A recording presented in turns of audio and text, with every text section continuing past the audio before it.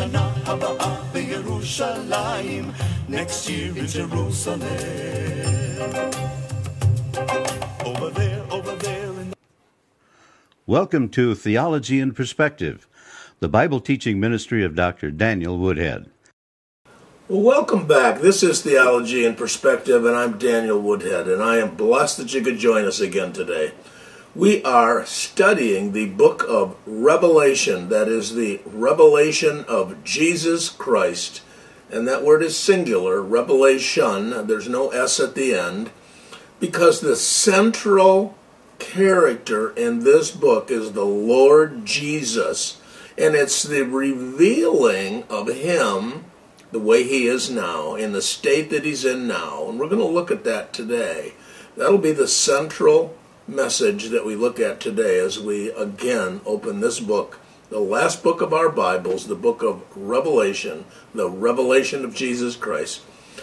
Now, the Old Testament told us through the prophet Daniel that prophecy was going to be dimmed down until the time of the end.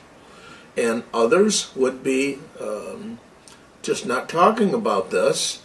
And case in point would be the Reformers in the 1500s. They reformed the church, so to speak, if you will. And in doing so, what they did was they omitted prophecy. They just did not pay attention to prophecy. So that's just one example. In Daniel 12, verse 4, the text there reads, "But thou, O Daniel, shut up the words and seal the book, even to the time of the end. Many shall run to and fro, and knowledge shall be increased."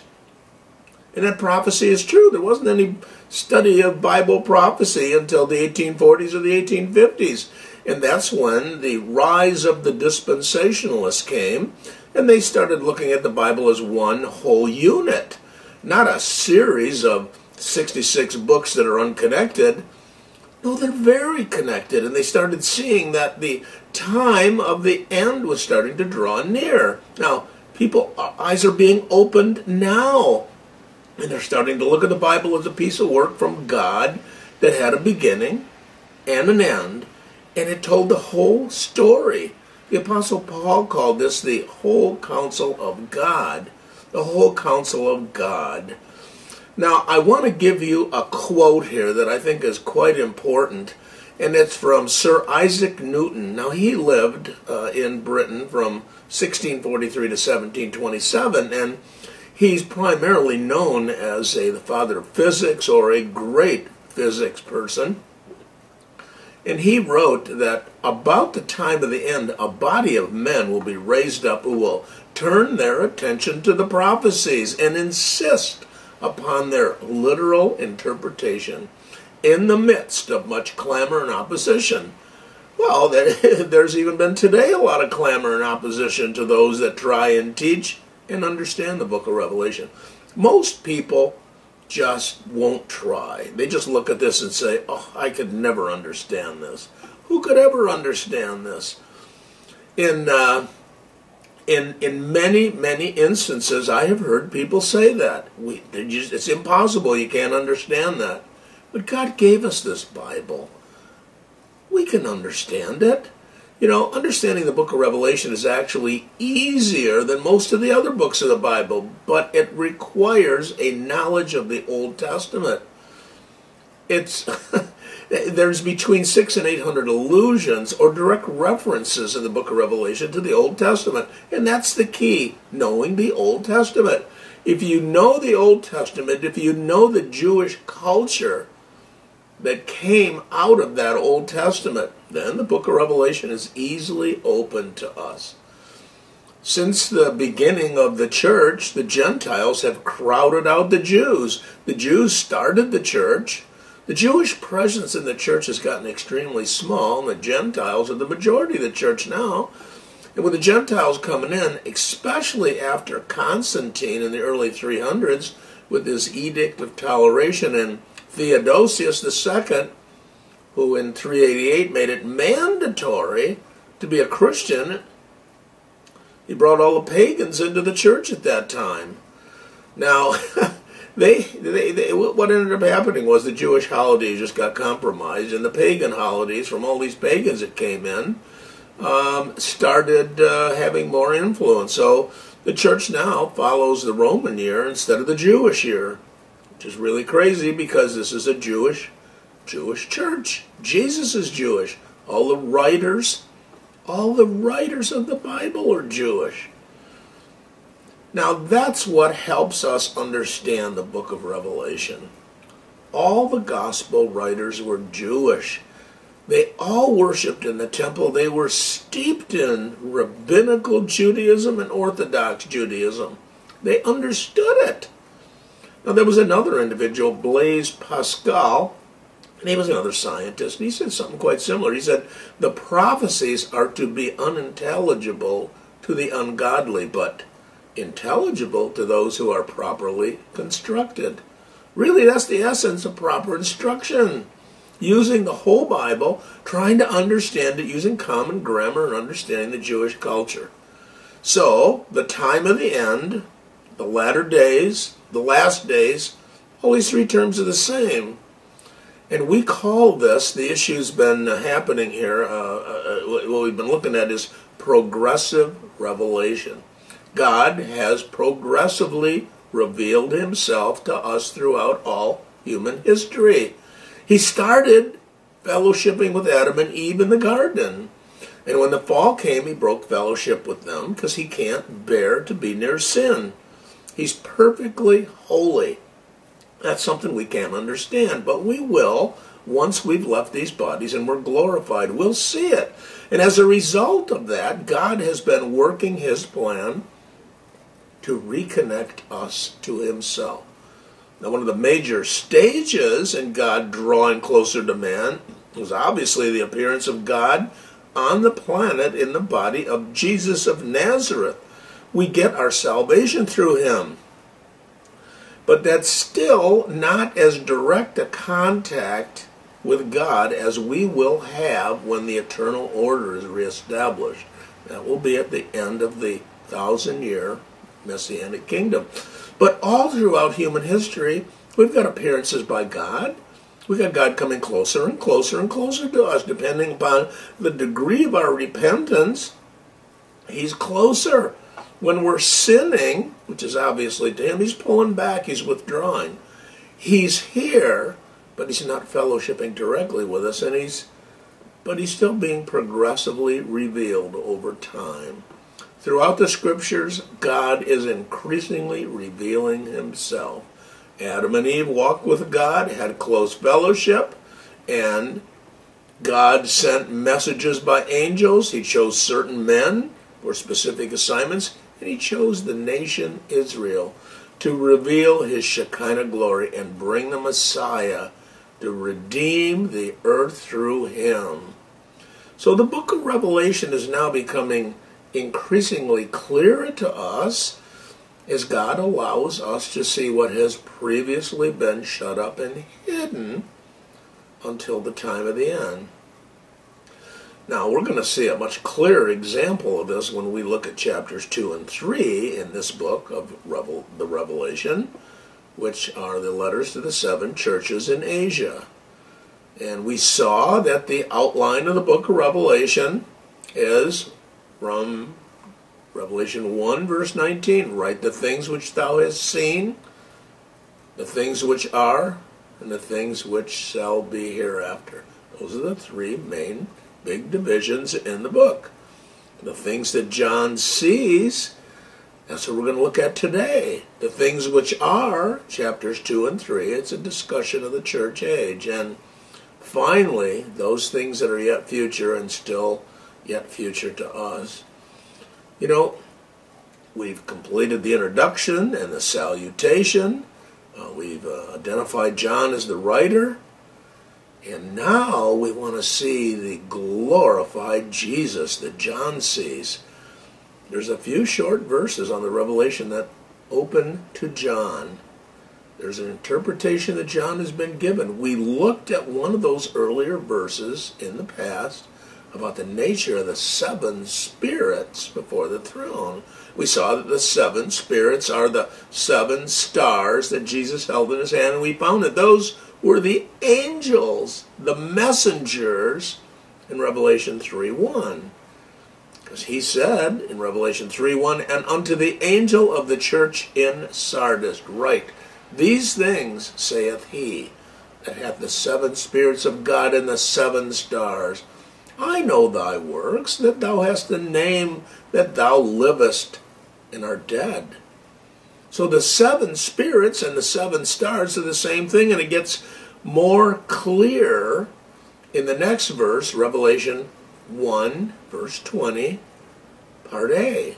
The mystery of the seven stars, which thou sawest in my right hand, and the seven golden candlesticks. The seven stars are the angels of the seven churches, and the seven candlesticks which thou sawest are the seven churches. So the figure of a candlestick comes from the book of Exodus in the tabernacle.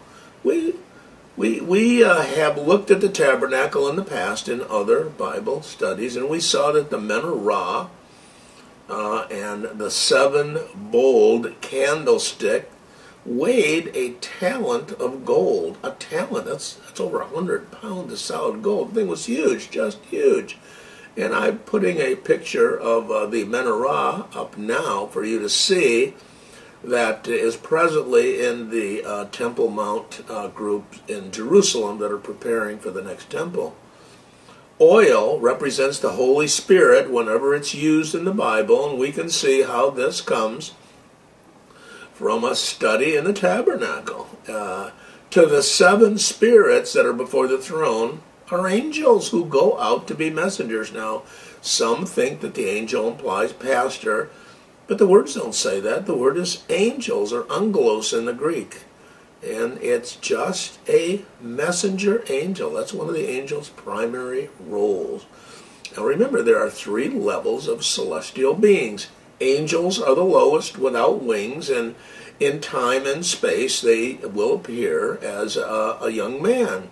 Then we have the seraphim, which have two wings, sometimes two sets of wings, maybe 6 wings. And there are cherubim, the highest order of the angelic or the celestial beings. Cherubim guard God's throne. We saw them on the veil of the tabernacle. And the highest order of the highest order was Halal, sometimes called Lucifer, and he was God's right-hand person. He covered the tabernacle. His name's been changed to Satan the adversary after he fell. Sin was found in him, and we have this adversary to deal with today. He continues to do that. Excuse me. He can impact this world, and he's impacting it today to a much greater degree than he ever has. But Jesus defeated him at the cross. And try and look at this as he's defeated, but he hasn't fully died yet. He's wounded, mortally wounded, and he is dying. Now, moving on to Revelation 1 verse 9. John says, I, John, who am your brother and companion in tribulation, and in the kingdom and patience of Jesus Christ, was in the isle that is called Patmos for the word of God and the testimony of Jesus Christ. Now John had been banished to the Isle of Patmos, which we saw, where the Romans would put the better class of citizens who had offended them, and Domitian, the Roman emperor, was taking people there who were intent upon worshiping gods other than him, because he had declared himself deity. Now this is a difficult thing for us to understand, but the Romans, who had total control of the population, were declaring themselves, the leaders were declaring themselves to be gods. Now, moving on to Revelation 1 verse 10, John says, I was in the Spirit on the Lord's day and heard behind me a great voice as of a trumpet. Now, he was placed in this spiritized state of realization or awareness by Jesus to see the future events that are still future to us. That is the Great Tribulation. So the Lord's Day is actually the day of the Lord. Now, it's not Sunday, as we've established before, but it's the day of the Lord. Now, moving on, verse 11, saying, I am Alpha and Omega, the first and the last. And what thou seest, write in a book, and send it unto the 7 churches which are in Asia, unto Ephesus, unto Smyrna, unto Pergamos, unto Thyatira, and Sardis, and Philadelphia, and unto Laodicea. Jesus is the all-eternal one who inhabits eternity. It's from Isaiah 57:15. And now he's telling John to write what he sees. Jesus shows John. He just doesn't tell him. His vision is going to have an everlasting impact. Now, this is the central portion of our message today, where Jesus, in verse 1:12, is revealed. Now, John says, and I turned to see the voice that spake with me, and being turned, I saw 7 golden candlesticks. Now, Zechariah chapter 4 tells us that the lampstands or the candlesticks represent Israel, and that the oil in the lampstands represent the Holy Spirit, Ruach Kodesh. Remember now, we mentioned this before. The nation Israel is being judged here, and this is the tribulation. It's also known as the time of Jacob's trouble, where 2/3 of the world's Jews are going to die in this cataclysm until they cry out to Messiah to come, and he will return. And in the midst, Revelation 1 verse 13, and in the midst of the 7 candlesticks, one like unto the Son of Man, clothed with a garment down to the foot, and girt about the paps with a golden girdle. Now, this demonstrates the centrality of Jesus Christ. It also demonstrates his humanity. From Daniel 7:13, we see the messianic phrase identifying his messiahship. This is not the everyday average tunic here. These are the garments of the high priest that are shown to us in Exodus 28:4. Now, John turned around and saw Jesus as he'd never seen him before. He did see a similar Jesus of the Transfiguration when he witnessed some aspects of his glory, but the different figures used in describing the glorified Son of Man are unique. They all come from the Old Testament. And in essence, they describe Jesus in his 3rd office, that of king. Now, I've mentioned to you in the past that Jesus holds over time 3 offices: prophet, priest, and king. The first office was that of a prophet, and he functioned in that office during his first coming, or his first advent. His second office is that of a priest, and he's functioning in that role now as our advocate seated at the right hand of God the Father Almighty. There were no provisions for that, however, in the temple or the tabernacle. No priest ever sat down in either the tabernacle or the temple. However, the Lord Jesus is sitting with God the Father to make intercession for us. And when he returns, he will function as the king. The 3rd office, the king. The Messiah has all 3 offices, but he doesn't function in them simultaneously. One of the king's roles, is to function as a judge. And a sub-theme of this book of Revelation is judgment. And Jesus is coming to judge the world for its sins. This usage of the lampstand is representative of the 7 churches. They are to be a light unto the world. Look what Daniel 7 verse 13 says, where I saw in the night visions, and behold, one like the Son of Man came with clouds of heaven and came to the Ancient of Days, and they brought him near before him. And there was given unto him dominion and glory and a kingdom, that all people, nations, and languages should serve him. His dominion is an everlasting dominion which shall not pass away, and his kingdom that which shall not be destroyed. His head and his hairs were white like wool, as white as snow, and his eyes were as a flame of fire. His hair is now snow white, indicating purity, and he's got eyes that are like flames of fire. They're not flames of fire, but it's a simile. And like or as indicates something that represents something else. Now this represents judgment. His piercing examination of us shows us that he sees all. He's omniscient. He sees everything. He knows everything. There is nothing that he misses in our lives. He sees it all. Don't ever think that Jesus does not know what you're thinking, or you will think. Now Daniel chapter 10 verse 5 says, Then I lifted up mine eyes, and behold, a man clothed in linen, whose loins were girded with fine golds of Uphaz. His body also was like the beryl, and his face as the appearance of lightning, and his eyes as lamps of fire, and his arms and his feet like in color to polished brass.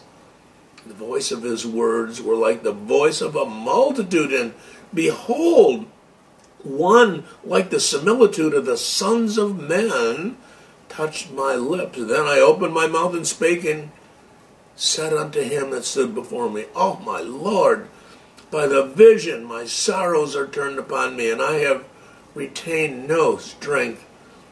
And there came again and touched me one like the appearance of a man, and he strengthened me. Now that's from Daniel. He had visions of the future, of Jesus, as Jesus is now in eternity. Boy, that's powerful, isn't it? Revelation 1 verse 15. And his feet like unto fine brass, as if they burned in a furnace, and his voice as the sound of many waters. The brass feet indicate judgment, and the burning in a furnace, it's a comparison just indicating a red, hot, glowing judgment, such as when he spoke the letter to the church of Thyatira. Revelation 2:18 and Revelation 19:15 uses the same comparison. Revelation 19:15 says, And out of his mouth goeth a sharp sword, that with it he should smite the nations, and he shall rule them with a rod of iron, and he shall tread the winepress of the fierceness and wrath of Almighty God. Now Isaiah 63:1 says something quite similar. Who is this that cometh from Edom, with dyed garments from Basra? This that is glorious in his apparel, traveling in the greatness of his strength. I speak, I that speak in righteousness, mighty to save. Now Jesus returns to Basra, which is modern day Petra. We see that in Micah 2:12. When he first returns. Now we're going to examine the 8 stages of Armageddon later in this book. But Isaiah 63:2 and 3 and 4 say, Wherefore art thou red in thine apparel and thy garments, like him that treadeth in the wine fat? I have trodden the winepress alone, and of the people there was none with me. For I will tread them in mine anger, and trample them in my fury, and their blood shall be sprinkled upon my garments, and I will stain all my raiment. For the day of vengeance is in mine heart, and the year of my redeemed is come. Isaiah 63:5. And I looked, and there was none to help, and I wondered that there was none to uphold. Therefore mine own arm brought salvation unto me, and my fury had upheld me. And I will tread down the people in mine anger, and make them drunk in my fury, and I will bring down their strength to the earth. Now this is Jesus talking in the first person through Isaiah about coming back and judging and fighting the battle of Armageddon. Now Revelation 1:16, we go back to John's vision. And he had in his right hand 7 stars, and out of his mouth went a sharp, two-edged sword, and his countenance was as the sun shineth in his strength. Revelation 1:17, and when I saw him, I fell at his feet dead. And he laid his right hand upon me, saying unto me, Fear not, I am the first and the last. I am he that liveth and was dead, and behold, I am alive forevermore. Amen. And have the keys of hell and of death. Write the things which thou hast seen, and the things which are, and the things which shall be hereafter. The mystery of the 7 stars which thou sawest in my right hand, and the 7 golden candlesticks. The 7 stars are the angels of the 7 churches, and the 7 candlesticks which thou sawest are the 7 churches. Now, this message is to be understood. In Genesis, we have the beginning of all things, and in Revelation, we have the end of all things. Beloved, if you are understanding this for the first time and you don't know the Lord Jesus, I would beg you to consider his claims. He claimed to be God that came in the flesh. And what we are required to do, if you are called to do this, is to believe that Jesus died and rose from the dead. These are historic facts. Jesus, who came here 2015 years ago, died on that Roman cross approximately 33.5 AD. He died for you. He died to pay the penalty that a righteous God demands for the sins of this world. If you believe that, if you truly believe this historic fact that Jesus died and rose from the dead, you will be with me when we leave these bodies someday, because everybody dies. No one stays here. You must consider this. Take time and seriously consider that this Jesus who died and rose from the dead wants you to believe that he is God, that he did these things. Now, if you've accepted this and you believe that, this, as I said, these are historic facts. If you believe these things, then as which is on the screen now, there's some information there for you to get a free pamphlet from us, and we would be happy to provide that to you so that you can start your walk with God, understanding the general outline of the Bible and who Jesus is. God bless you, and I look forward to seeing you in our next session. We hope you have been blessed by this message today on a contemporarily relevant Bible topic. Dr. Woodhead has been teaching the Bible for 25 years. He is a pastor, an author, and conference speaker on various biblical subjects. Dr. Woodhead is the Dean of the Jewish Studies School at Schofield Seminary. His seminary teaching includes the Old Testament and Biblical Hebrew. He has attended Hebrew University in Jerusalem and Hebrew College in Massachusetts. Let us know if you have any questions about today's broadcast. We look forward to providing you with continuing Bible messages each week on this station. God bless you.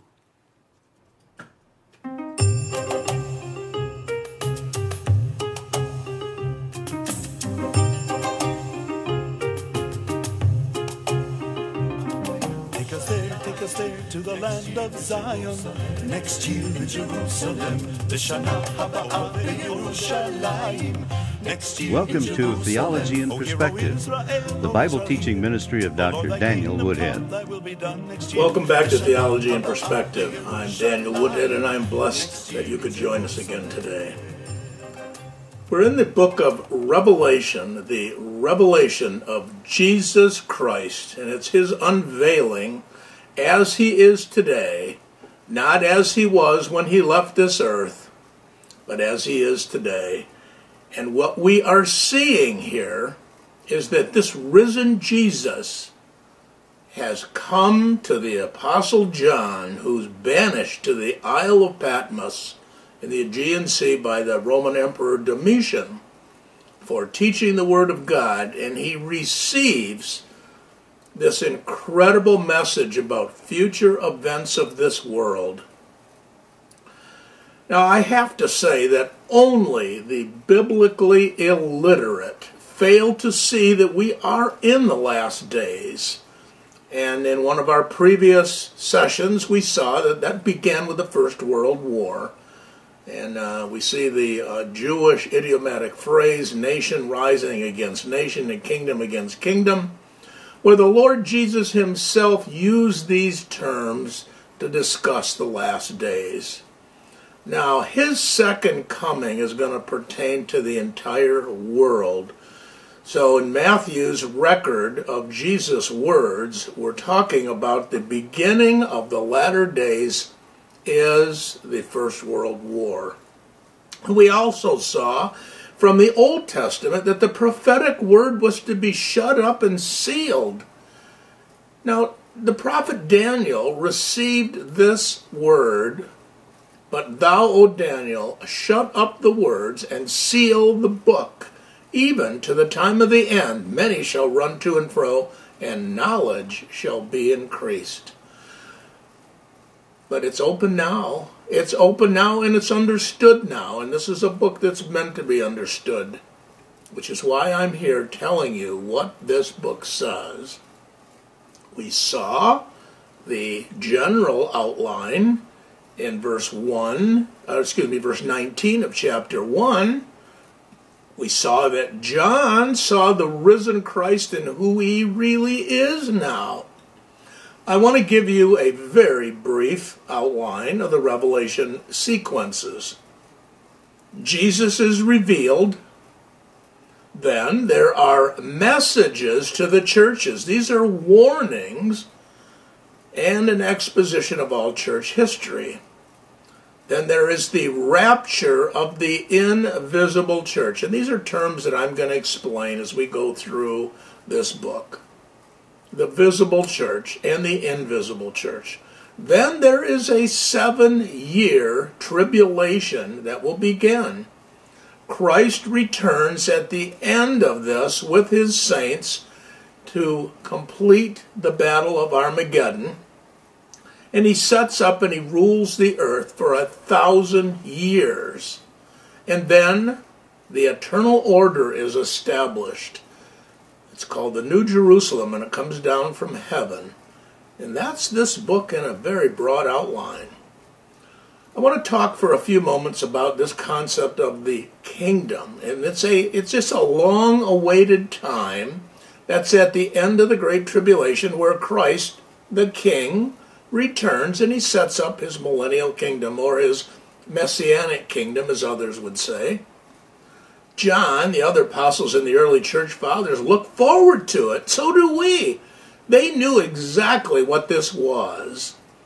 And some theological constructs just refuse to accept the millennial kingdom, even though the Lord clearly says this is going to be for 1,000 years. And it's in Revelation 20 where that term 1,000 years is used 6 times.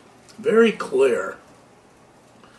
I mentioned in a previous lesson the quote by 2 of Jesus' brothers Jude, grandsons, regarding the testimony they gave to Domitian when they were arrested. And this was recorded by the father of church history, Eusebius of Caesarea.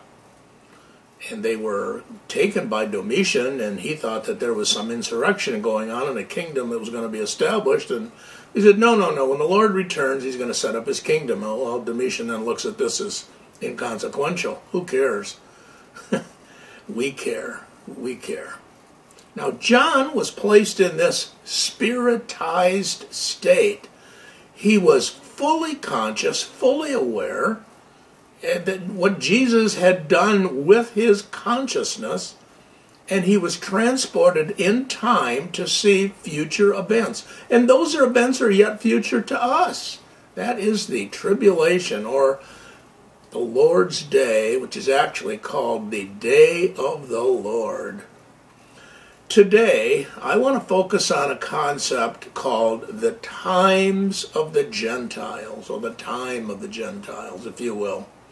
It's a sort of a parenthetical exposition here of Scripture. We're going to be discussing this between chapters 1 and 2. Chapter 1 we saw is the revealing of Jesus to John through the angels. And he's told to write the things that he saw, the things that are, and the things that will be. So chapters 2 and 3 are going to be a discussion of the whole church history in abridged form through the visible church. Now, the visible church is simply all the buildings and people in them with various names on the door, like Roman and Orthodox and Baptist and Presbyterian and Reformed and so on. That's not the real church. Jesus didn't create any of those types of churches. Jesus said his church is invisible. His sheep know him. His sheep follow him. They hear his voice. The invisible church is the genuine church, and that's made up of all true, genuine believers in Christ from all ages since the church began. And the church had a beginning. That church had a beginning. Just reading the Bible naturally as those words are to be used, you see that the church began on the fourth Jewish holiday of the year in which Jesus died. The first one, Passover, Jesus died. The second one, unleavened bread, he went into the ground. Third one is first fruits, he rose from the dead. And the next holiday is Pentecost. That's when he left, and he just left, and then the church was started by the Holy Spirit. So the visible church is made up of all people, whether they believe or not. They're just in all these places called churches. But the real church is the genuine believers whose hearts have been transformed. That's a church. That's the church. Luke 21:24 says, "And they shall fall by the edge of the sword, and shall be led away captive into all nations, and Jerusalem shall be trodden down of the Gentiles, until the times of the Gentiles be fulfilled." Now this is Luke's account of the Lord's Olivet Discourse. He discusses the circumstances surrounding the Lord's return to the earth, and he states what Jesus said here. He's just repeating it. Jerusalem will be trodden down until the times of the Gentiles be fulfilled. Well, what's he talking about here? And why is this important to us as believers in Jesus? You know, we seek to draw closer to this Jesus, and we should know what he has for us and be aware of the earthly circumstances he's telling us about. In Matthew 24:25, the Lord Jesus made a very poignant statement. He said, "Behold, I have told you before." In this section of the Olivet Discourse, he's warning us to be aware of the deception that's in the earth today. And the Great Tribulation is coming. He warns his children just as we want to warn our children of the evil that's in the world and how to avoid it as much as possible. This is an important part of how we should live for him. We're to obey him in all things, including observing the warnings that he gave us. Jesus wants only what's best for us. You know, even if we fully don't understand all of his commands, we trust him. Think of Proverbs 3, verses 5 to 6. It's constant trusting of the Lord. The times of the Gentiles are just a long period of time, from the Babylonian captivity of the Jews until the second coming of Jesus. During this time, the Gentiles are going to have control over the city of Jerusalem. There's been some times when there's been temporary Jewish control over the city. One was the Maccabean period, when Judas Maccabeus and his family threw off the yoke of the Greeks in one Antiochus Epiphanes, about 164 BC. The first Jewish revolt against Rome was in AD 66 to AD 70. And the Jews got control over what had been called Palestine, or it was going to be called Palestine. And then the Jews had control again over Jerusalem during the Bar Kokhba rebellion against Rome, and that was AD 132 to 135. That was when Israel became known as Palestine, because the Emperor Hadrian was so angry with the Jews after that rebellion that he wanted to rename the land after their mortal enemies, the Philistines, and he mispronounced the name. The Palestines, he called them. So Palestine is not a good word. You know, in the 1967 Six-Day War, which is temporary, that happened again because Jerusalem will be trodden down by the Gentiles for another 3.5 years. In other words, that's just another time that the Gentiles have taken, that the Jews have taken control. They will have control again, just like I said. But any Jewish takeover of the city before the second coming is only temporary. It doesn't mean that the times of the Gentiles have ended. The times of the Gentiles can only end when Gentiles are no longer able to trod down Jerusalem. But in order to understand the concept, we have to study 4 Old Testament passages from the book of Daniel, and then we're going to put them together, and each passage elaborates on the previous passage. Now, God revealed these passages to Daniel through visions. Look at Daniel 2, verse 31. But, O king, thou sawest, and behold, a great image. This image, whose brightness was excellent, stood before thee, and the form thereof was terrible. Daniel, verse 32. This image's head was of fine gold, his breast and his arms of silver, his belly and his thighs of brass. 33. His legs of iron, his feet part of iron and part of clay. 34. Thou sawest till that a stone was cut out without hands, which smote the image upon his feet that were of iron and clay, and brake them into pieces. Verse 35. Then was the iron, the clay, the brass, the silver, and the gold broken to pieces together, and became like the chaff of the summer threshing floors. And the wind carried them away, that no place was found for them, and the stone that smote the image became a great mountain and filled the whole earth. Now, Daniel provides this general description of the awesomeness of the image that Nebuchadnezzar had seen. Daniel was in Babylon. He'd been captured by Nebuchadnezzar in 605 BC, and he was taken to Babylon. Nebuchadnezzar has an image of some great big thing, and Daniel is brought to him to describe it. Now, the image is described as having a head of gold, breast and arms of silver, belly and thighs of brass, legs of iron, and ending with the feet and toes of part iron and part clay. Now, these metals have some pretty important characteristics here. They increase in strength as they go from gold to iron, and they decrease in value.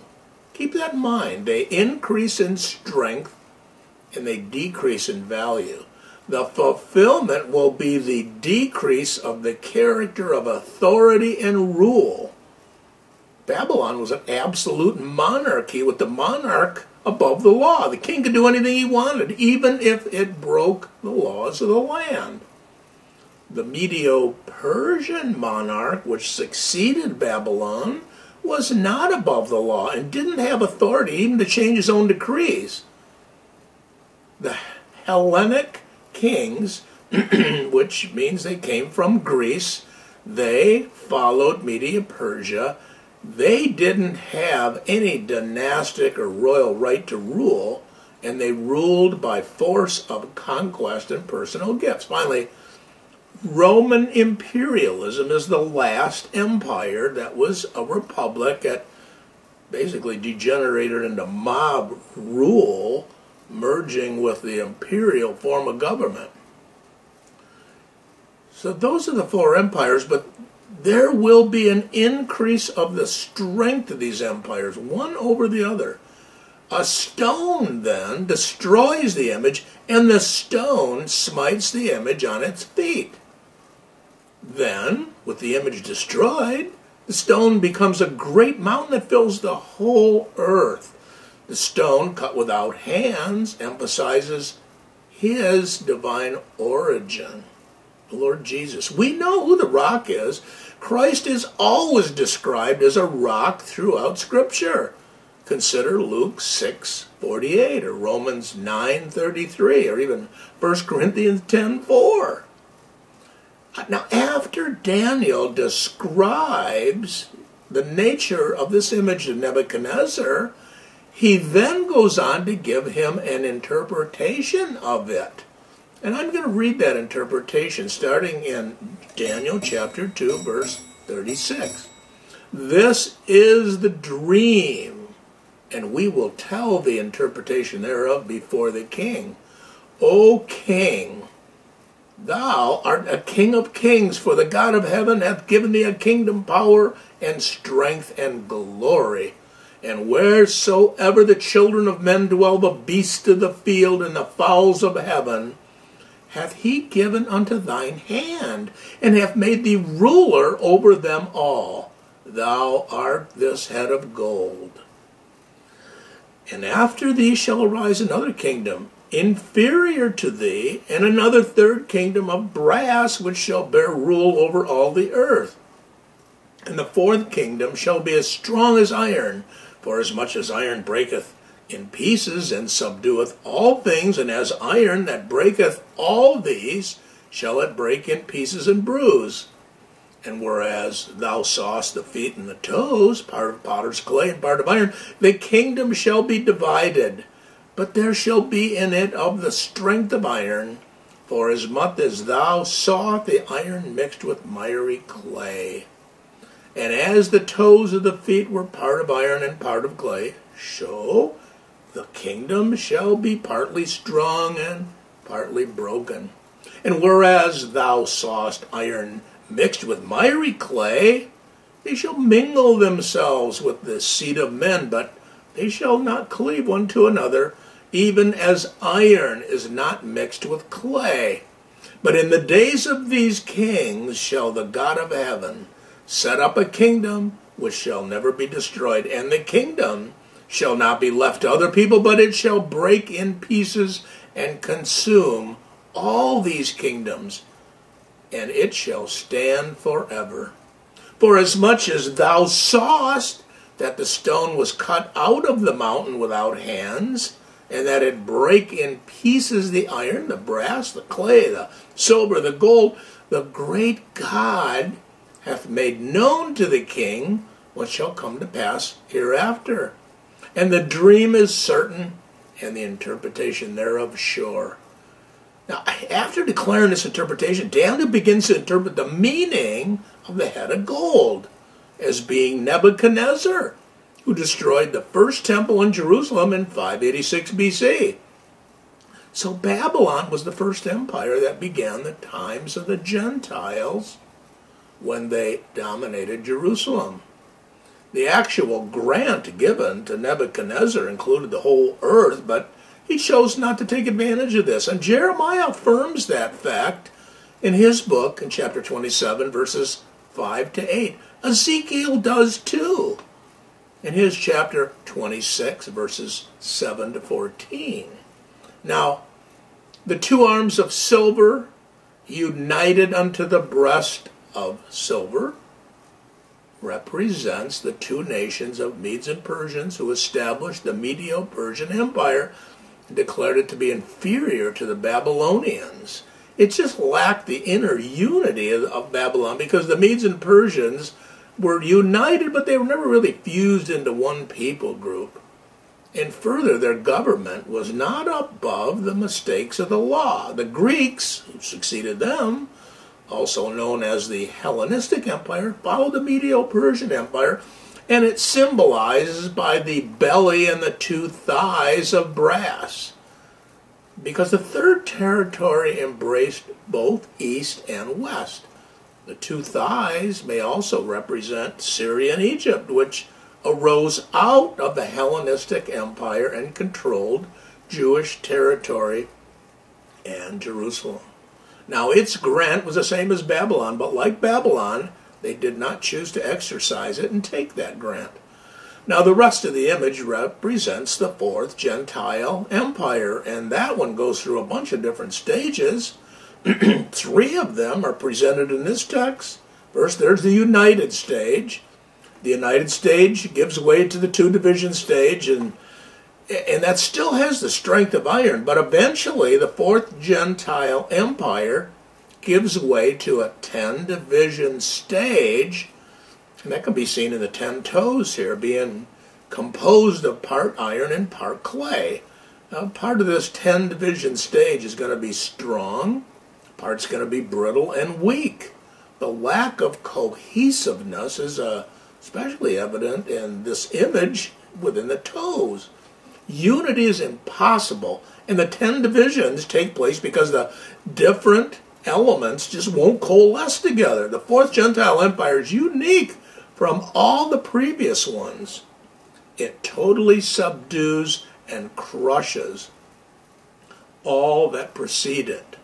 It's the fourth Gentile empire that is particularly emphasized by the text dealing with the times of the Gentiles. However, the fifth empire that will follow it will not be Gentile, but Jewish. Two prominent symbols are used here, but they're consistent with their use everywhere else in the Bible. You know, whenever the word stone is used symbolically, it's always a symbol of the Lord Jesus, God the Son, the second person of the Trinity, the Messiah of Israel. And wherever the word mountain is used symbolically, it's always a symbol of a king, a kingdom, or a throne. Therefore, following the fourth world Gentile empire, God's going to set up his own kingdom. The kingdom is set up during the 10 division stage, and this brings an end to the domination of the other kingdoms. And in the end, the image of Gentile domination is going to be smashed at the second coming. Once the Messianic stone smashes Gentile domination, the kingdom of God is going to be set up. So, let me summarize here.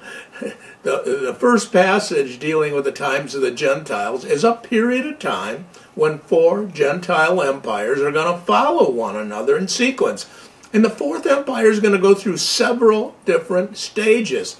But eventually, this is going to give way to God setting up his own kingdom.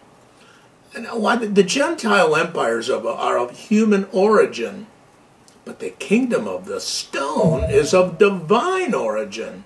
And while the Gentile empires are all temporary, God's kingdom is eternal.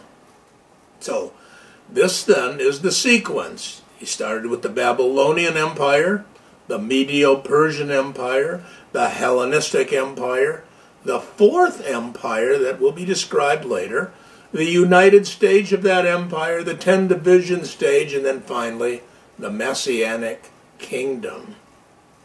Now, I am going to close for there today, but we're going to continue this discussion of the times of the Gentiles in our next session, because we are going to go to the 7th chapter of Daniel, where Daniel has a dream, if you will. It's a vision, which is much stronger than a dream, and he receives information about beasts. And these beasts describe in great detail characteristics of these empires. And there's a lot of characteristics of the last beast, if you will. So we're going to look at that when we resume this.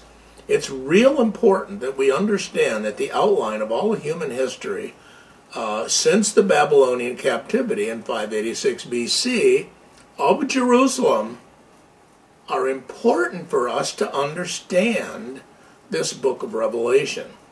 Remember what I said early on. It's important to understand the Old Testament in order to understand not just the New Testament, but Revelation. That's the key, understanding the Old Testament. This is a Jewish book. It was written by Jewish people. All the apostles were Jewish. All the writers of the Bible have been Jewish. Jesus came unto his people, the Jews. Yes, they rejected him. At least the leaders did. The common people didn't, by and large. But the leaders did. Beloved, if you do not know this Jesus of Nazareth, I would beg you to consider his claims. He claimed to be God. He claimed to come into this world for the express purpose of sacrificing himself to appease God's justice. Not vengeance, but justice. Satan, the celestial being, had polluted the heavenly tabernacle and came into the world domain in the Garden of Eden and caused sin to come into the world through our first parents, Adam and Eve. That sin has caused a corruption here that we can't imagine the magnitude of. It's way beyond our understanding, because this is all we know. Jesus provides the way out of this craziness by trusting in Jesus, putting your faith in Jesus. The Bible tells us that we are saved by grace through our faith. And it's not something we can do. Otherwise, we'd brag about it. This is nothing we can do other than just believe the historic fact that Jesus died and rose from the dead. And I would ask, if you have made that decision today, that you call us or write us at the address or the email that is on the screen in front of you now, and we will send you a free brochure, no cost. We won't follow up, we won't call, we won't bother you. We want you to have a relationship with the Lord of the universe, to guarantee that when you leave this body, as we all will leave our bodies, you will be with Jesus in paradise on the other side. If you've made that decision today, call, write, tell us that you've done this. God bless you. We hope you have been blessed by this message today on a contemporarily relevant Bible topic. Dr. Woodhead has been teaching the Bible for 25 years. He is a pastor, an author, and conference speaker on various biblical subjects. Dr. Woodhead is the Dean of the Jewish Studies School at Schofield Seminary. His seminary teaching includes the Old Testament and Biblical Hebrew. He has attended Hebrew University in Jerusalem and Hebrew College in Massachusetts. Let us know if you have any questions about today's broadcast. We look forward to providing you with continuing Bible messages each week on this station. God bless you.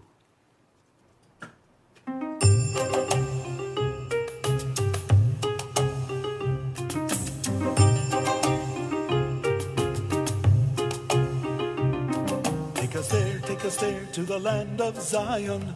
Next year in Jerusalem, Lishana Haba'ah Yerushalayim. Next year in Jerusalem. Oh, hear, O Israel, hear. O Lord, thy kingdom come, thy will be done next year. Lishana Haba'ah Yerushalayim. Next year in Jerusalem. Over there